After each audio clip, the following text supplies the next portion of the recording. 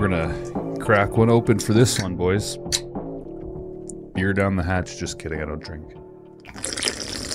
Logan Paul has built a reputation off of some really controversial actions and, to be honest, is some really erotic behavior. His critics highlight a lot of misjudgment, such as harassing individuals, crypto scams, fake boxing things, questionable business practices, manipulating his brand's image to look better than it really is, and even some alleged claims that he's filling his Prime bottles with water to drink while on set. Online the other day, and I see this dude Ludwig preaching to his audience about how I don't actually drink Prime. In the box video, I walked in with a Prime. Obviously, it's a Mr. Beast video. It's gonna get 250 million views. I want people to see my product. Yeah, Bro, always plug. From day one, yeah, vlogs, I saw that. Always plug. And I drank the Prime in the first, whatever, 30 minutes, hour, whatever. I remember. And Jimmy's team was bringing water bottles to drink. That was what they brought us to drink.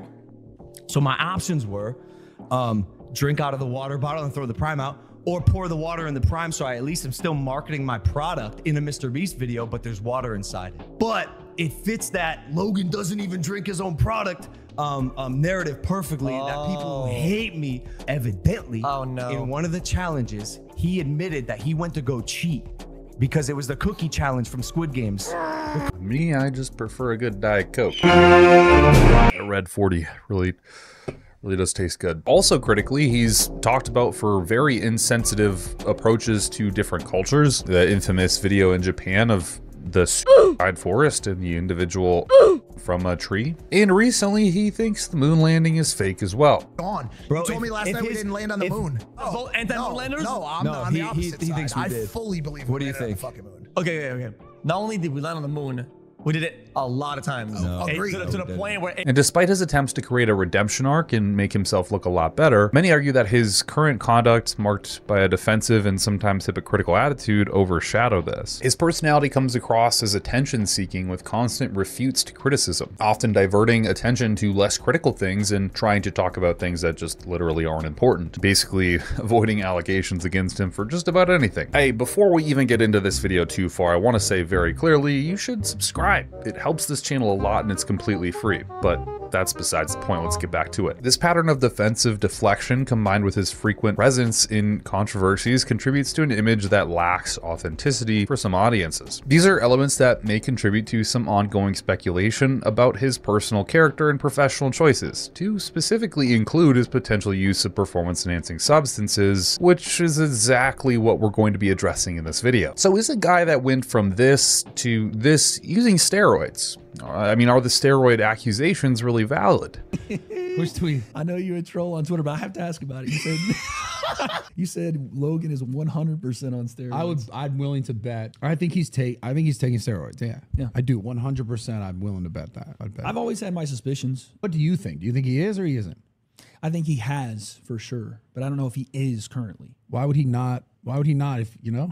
Well, that's what I'm saying. He's looking in the mirror. He's in his bathroom and he's like, fuck it. He's like, Dylan, I'm gonna kill this fucking kid. He's like injecting his fucking. This clip actually got on Logan's nerves quite a bit, which I think is pretty sus in and of itself. No, it's just every day someone hits me up and they're like, so he's on juice, right? You didn't tell me. Oh, okay.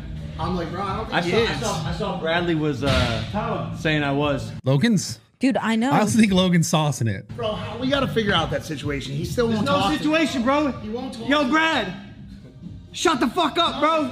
No, you got your ass beat, and I'll do it again. I'll do it again. It's shorter this time. Logan's the biggest I've ever seen him. He's definitely on steroids. Bro, I was 195 that day. He said, bro, he said you were like 230. Like I swear, I think he's like 230, 240. 230, bro. About that.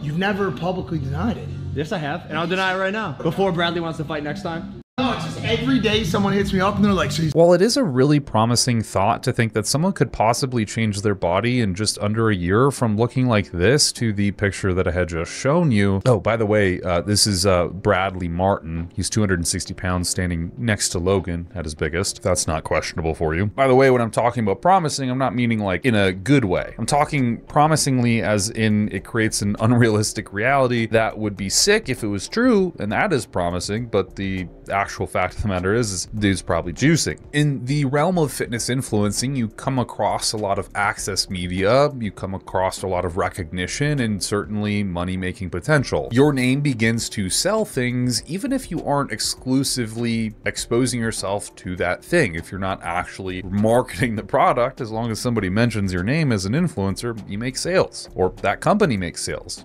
Don't ask questions. Just consume product and then get excited for next product. Just look at Lunchly, a product which has been claimed to outperform Lunchables in sales. Which, if you didn't know, these mold-infested products are basically just a copy-paste format of Lunchables, the stuff you and I probably had as kids. I mean, people flocked to the stores to buy these things and then posted about it online as if it was this new, crazy idea. While again, it's just ultimately the same thing as Lunchables, just copy and paste it. Why did that happen? Well, I mean, it's very clear. Influencers make companies a lot of money, and in and of themselves can make a lot of money. Anyways, what I'm saying is that that kind of access and preferential treatment will get you some bias or kind of approval of things that other people wouldn't necessarily get, because ultimately, if you're getting to put your name on something that is going to make another company $1 million, to them, that's really worth it. And while if, you know, Logan Paul comes out with a drink or something named Prime, funny enough, we would maybe not buy it, this audience, but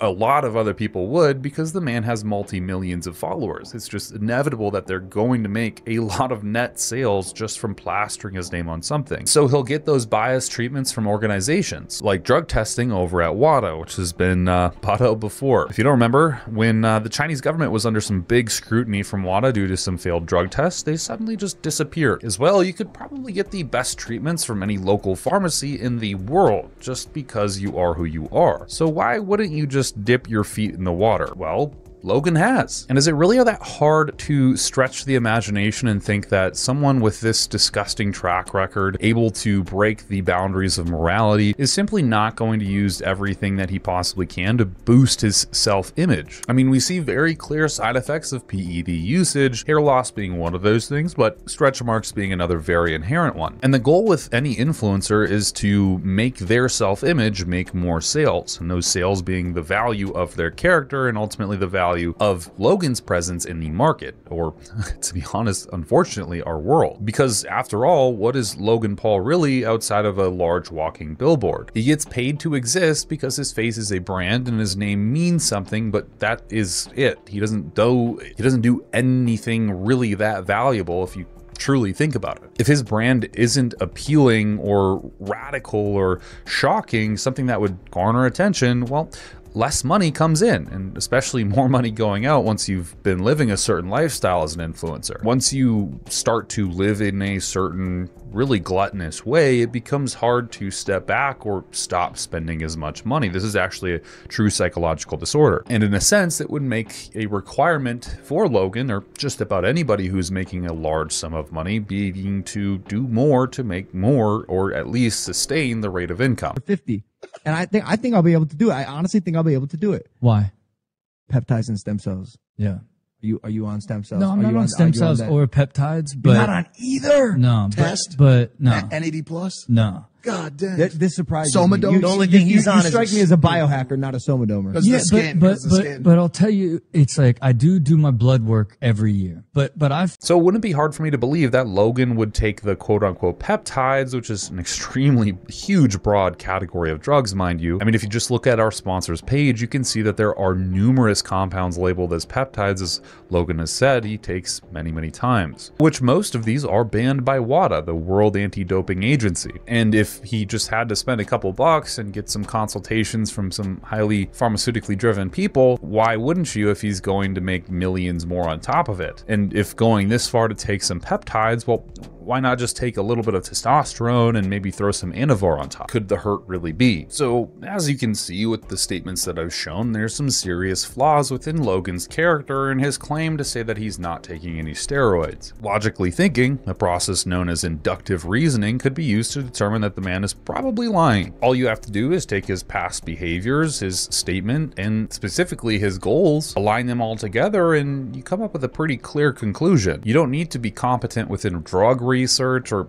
even believe that he's taking steroids. You could actually think that he is not taking steroids, but if you just objectively collect the data set that we're dealing with and the statements that he's made, as well, again, as his behaviors, it would be pretty clear to piece together just about to anyone that he's probably using a bunch of stuff because he's verbally said it. Now, furthermore, what might he actually be taking? And I don't know about you, you might be new to this channel, so first, let me explain what are steroids, PEDs, or HGH, or growth hormone, or peptides. Well, here's the cliff notes. Performance-enhancing drugs, or PEDs, are substances that people use to improve their physical capabilities, like building muscle, boosting energy, and speeding recovery, really generic stuff. They're often used in sports and bodybuilding, giving athletes all kind of supernatural edges to everything. The typical stuff you would see is steroids. These mimic testosterone, helping build muscle and strength, and an example of this would be testosterone and Anavar in and of themselves. However, there are many derivatives of testosterone that are used today, all changing a carbon chain of testosterone or its derivatives to create a unique effect in the human body. Some of these are administered orally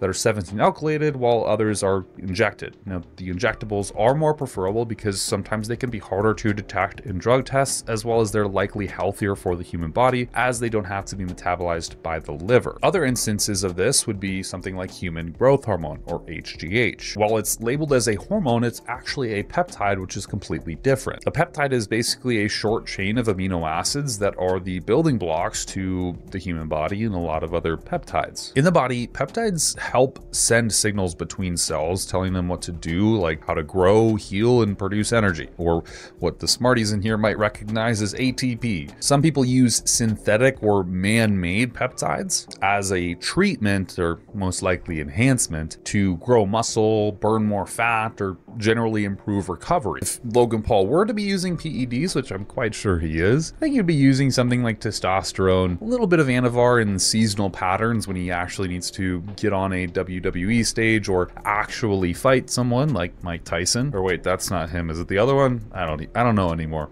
I'm just drinking my Diet Coke. Fuck you, bitch. Shut the fuck up. But this would help him build his performance, specifically for performances, as well as his physique, which did leverage him quite a lot of followership during the time he was posting about it. Now, the doses of these compounds vary heavily, somewhere around 90 to 140 milligrams being what is clinical TRT. I had someone comment that their doctor is giving them 200 milligrams or 250 milligrams of testosterone for TRT per week. They're likely going to a hormone replacement clinic, which is basically just an underground lab selling drugs legally, because no doctor or endocrinologist would actually prescribe it because it's just not actually in the American Index to give people that much testosterone. A lot of the times when doctors give you that much, it is off-labeled, and also why athletes are getting better and better these days, because they can do it under a legal premise. There's actually a huge debacle back in the 70s with baseball. I don't know if you guys remember this, where a clinic was prescribing athletes like a ton of testosterone. 250 milligrams actually was one of the quoted milligram doses, and they got shut down pretty quickly, and that went very bad, and that's kind of why steroids are illegal now, but besides the point. I'm sure what Logan is running is probably very conservative. It's nothing going to be,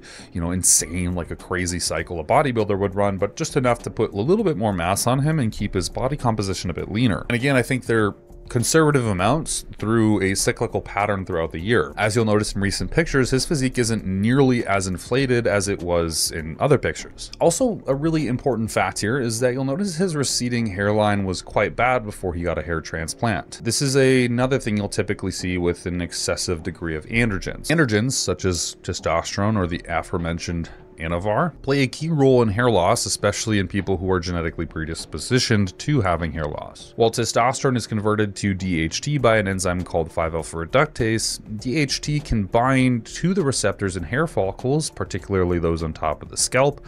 Unfortunately, you just seem to grow more hair everywhere else but your scalp when you have large amounts of DHT in your blood. And in these sensitive follicles, DHT shrinks them and shortens the hair growth cycle, eventually causing the hair to grow thinner and weaker. Over time, this process can lead to the follicle closing off completely, resulting in permanent hair loss. We call this type of hair loss androgenic alopecia, and it is common in both men and women who are using accelerated amounts of androgens, performance-enhancing drugs. And to be also very clear here, we have everyone and their mother calling out Logan for PEDs, and fighters who are very well versed in fighting and have trained around some of the best fighting physiques ever. But ethically speaking, I don't blame Logan Logan for taking steroids. I don't think it's, you know, a bad thing. I think it's actually pretty understanding of what he values. I mean, like, if you told me I could 20x my income just by taking a couple hormones under professional guidance, quite frankly, yeah, I'm gonna fucking do that. But what do you think? Leave a comment down below to let me know. Also, for more pharmaceutical advice and bodybuilding and fitness stuff, we do have a Discord group down below.